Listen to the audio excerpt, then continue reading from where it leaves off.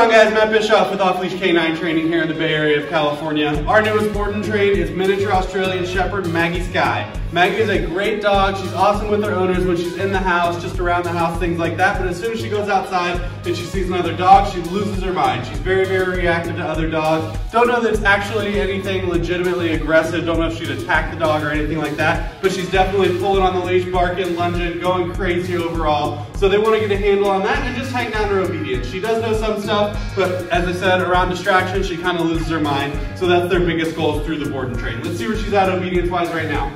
Maggie, come here. Come here. Maggie, can you sit? You want to stretch on me? Can you sit? Oh, good, good. Maggie, down. Maggie, down. Oh, you're very cute. Yes, you are. Can you sit? Down. Down. Down. Maggie, place. Good. Good job, he said. Good job. Come on, let's go for a walk. Heel. Maggie, heel. Heel. Maggie, heel. Come on. Heel. Good job. Come on, Maggie. Heel. No, come on. Maggie, heel. Maggie, come.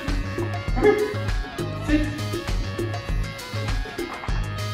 Good job. So as you can see, she's got that sit down. She did okay with the place. Heel, she just kind of follows me around. No super tight command, anything like that. Definitely needs work on the down as well. But again, the biggest thing is going to be that reactivity and aggression that we're seeing out of her. We're going to get that under control. Check back with us in 2 short weeks to see your progress. Thanks, guys.